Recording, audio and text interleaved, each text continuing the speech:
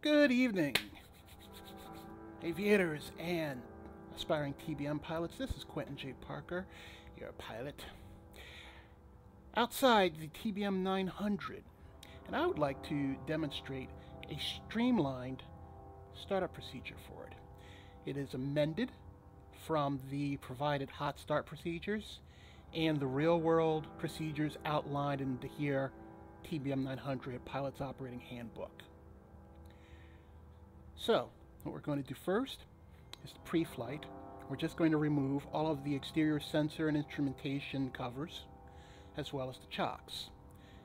Now, the chocks can be removed one of three ways. You can click on them directly in the exterior view. You can come over to the left-hand menu. If the chocks are highlighted in green, they're engaged. Simply click on them to take them off. Other than that, like everything else that we're going to remove, you got to go straight to the payload section. When you remove something off this plane's diagram, it does it in pairs. So, if you remove this right side static wick cover, the left side one is removed as well. Let's remove the pitot cover. And as I said before, we can remove the chocks here as well. And now we can remove the ties and caps from the propeller. And we can remove the fuselage static port covers. Alright. The pre-flight is complete. I'm deeming this aircraft airworthy. So, we are now going to start our pre-start. And we're going to move from lower right across the dash and up top. So, circuit breakers, going to check to make sure that they're nice and flush.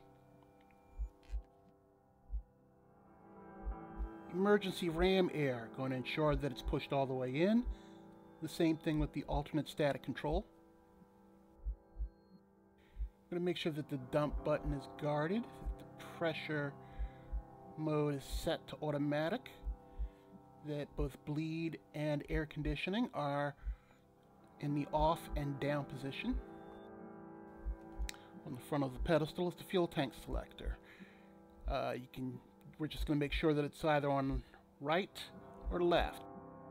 Make sure flaps are up. Make sure the throttle is in the idle cutoff position. Make sure that the manual override lever is fully back towards you. Okay. Make sure that the landing gear lever is down. Duh.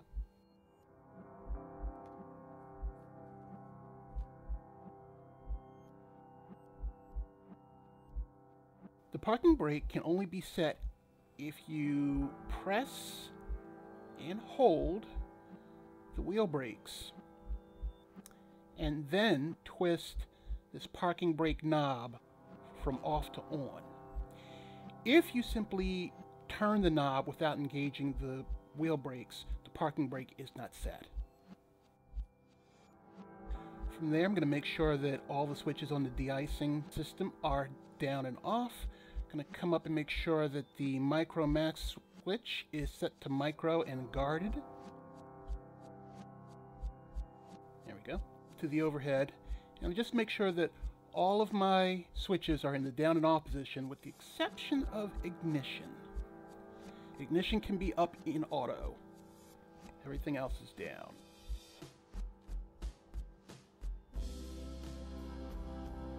The pre-start is complete. So now we're going to start up the engine.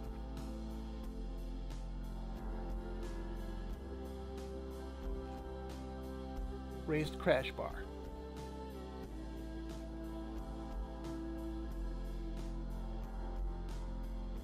Set the generator to main.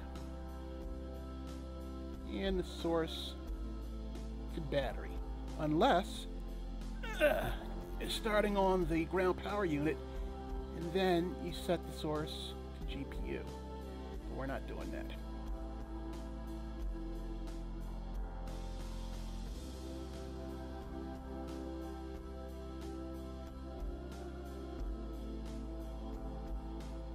Now I set the generator to main. which means the middle display came up. To get out of this splash screen on the middle display, come down to this rightmost soft key and press enter. Now over there is a display backup. Press display backup, you'll get all your engine and electrical information on the pilot's PFD. This is necessary if you don't set source to main, which will only bring up the pilot's PFD. Regardless, when you're starting on a battery, you want to verify that you're generating a minimum of 24.5 volts.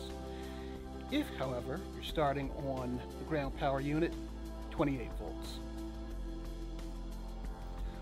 Over at CAS messages, you want to review for parking brake, fuel pressure, oil pressure, vacuum pressure, low voltage, automatic fuel selection, and maybe, if your door is open, door, or if you're on ground power unit, GPU door.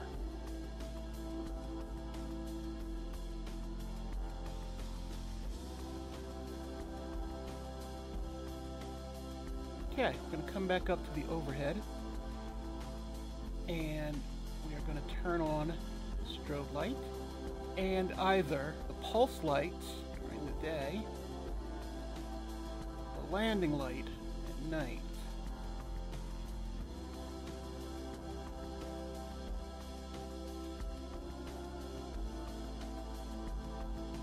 Move the auxiliary boost pump switch to on.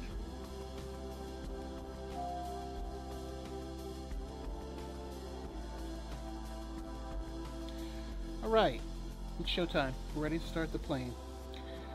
We are going to verify that the area around the plane is clear, especially behind us, as the PT6 exhaust tends to kick up any debris that's behind it. So, I'm going to bring up the display for easy reading.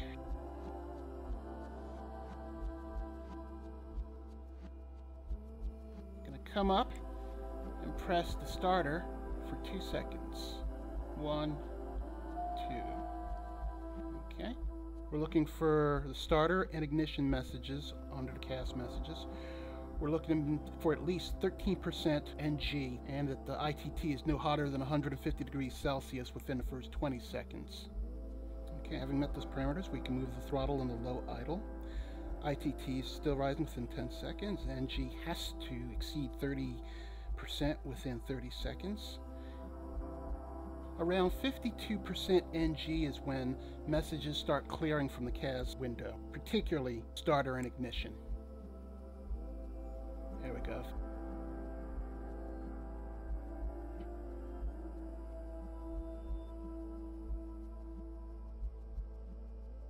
If you're starting on external power, now's the time when you switch your source to battery and have the power cart removed.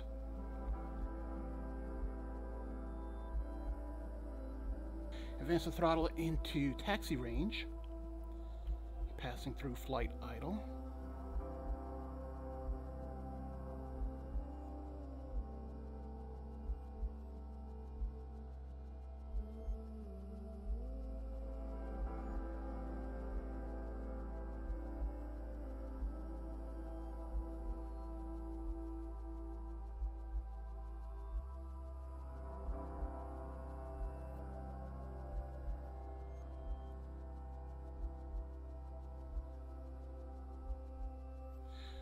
Come over to the de-icer section, raise the inertial separator.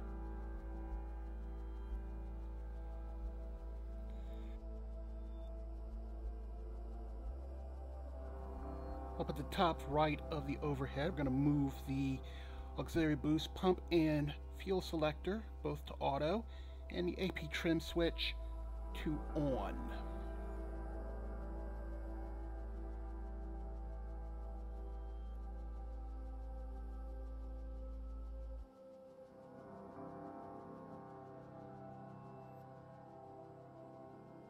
Going to come back down to the de-icing section, and we're going to raise our heater switches to on. Pilot left, pilot right, and stall.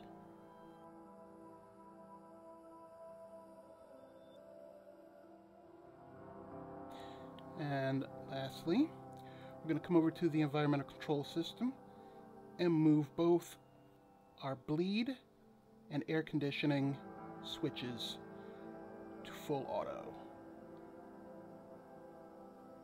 Alright, engine should be humming like a top, but as it's the PT6, it is very loud. So you should only have 3 cautions listed under CAS messages: parking brake, inertial separator, and if your door is open, which mine is, door.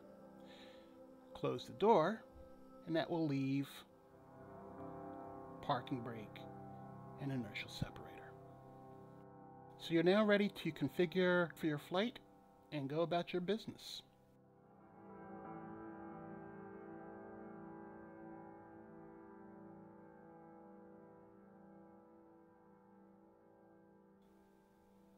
I'm a big stickler for following checklists.